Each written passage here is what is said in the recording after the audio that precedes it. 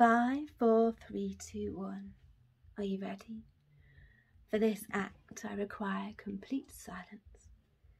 I'm going to channel the spirit of Dr. Alexander Cannon, the greatest magician this world has ever seen, who exalted the status of the telepathic mystic, who enraptured the masses with his proof of invisible influence, who took his own crystal ball and inside its vision saw the future in desire, a man's all-consuming weakness for power.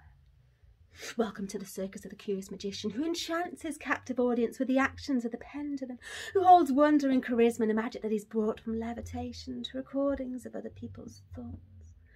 From vanishing coins to metamorphic candles, from mysterious coffins to cards that fill the air, from silk scarves to cigarettes, he performed his tricks to full effect, except his feats were decried.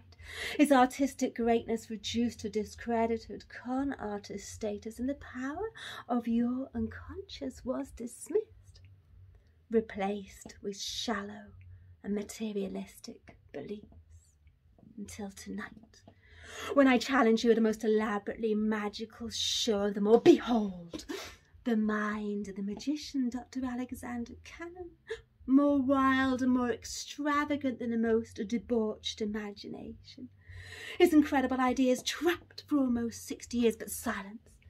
Is it not time to peer inside the glory that is the Manx magician's mind?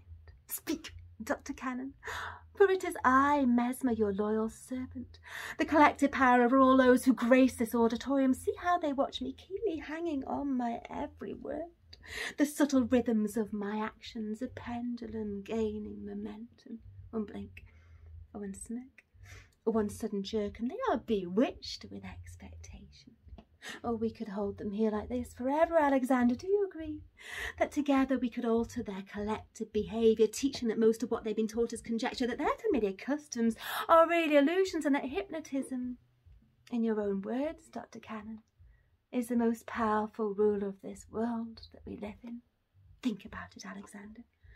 We could prove to them that their internal worlds are exceptional, more full of potential than they could ever imagine, vaster than oceans and heavens and a whole lexicon of language. We could show them that pain can be tamed. We could teach them that music and ritual and stories and pictures awaken the senses to the senses and into direct communication with divine, unconscious mind, or anything is possible through clairvoyance. We could maybe even raise the dead. Oh, Alexander, we could control their minds instead. After all, 3, 2, 1. Would that be so wrong? Look at them, Alexander. Most already under the hypnotic sway of the media or some savvy politician, completely unaware that personality and the power of the personal story gives rise to rulers who have simply mastered the art of mesmerising the masses. Rulers who replace innate wonder and wisdom with the sugar rush of materialism and instant gratification that quickly dissipates, but that's okay, because everyone conforms. And isn't that a true act of black magic, Dr. Cannon? One that must surely inspire the greatest of all. For miserable conventionality is a power that dwarfs intellect and is the mother of non-entity. To quote yourself, Dr. Cannon, and imagine having that kind of power, the power to disempower. Think of all we could do. We could incite hatred. We could divide, rule and conquer. We could turn brother on brother and keep our subjects subservient and utterly dependent. Wouldn't that be fun? Oh, but I'm forgetting myself, Alexander. For isn't that what you fought against all along? Isn't that why you travelled far across the Orient, where you claimed to levitate above a chasm in Tibet? Were you trained with the mystics and told stories of your exploits? And though some might be far-fetched, I read your books, and you had insights.